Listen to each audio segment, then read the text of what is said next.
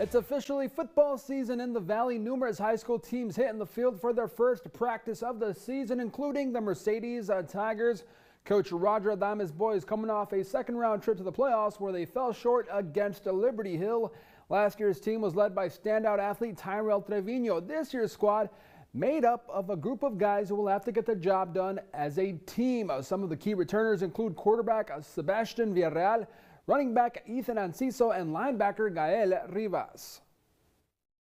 Overall, as a collective unit, as a team, we got some guys out there. They're going to be filling some spots. You know, offensive line, we got a few guys back with Barrett and Joseph. So, you know, we got some core area guys, and they're going to provide a lot of leadership, especially for some of the other guys that are stepping up. It feels good. I feel like I have more confidence coming into this new year, and I feel like we're just going to do a lot more better.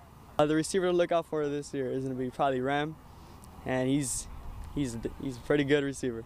Some of the leaders on the defensive side is Alan Garcia, our linebacker Eli, some of our safeties, and our D lineman too, Hector. He's coming back. Mercedes will kick off its season on Friday, August 25th at home against Weslaco. The Tigers looking for payback. The Panthers blinked Mercedes 25-0 last year.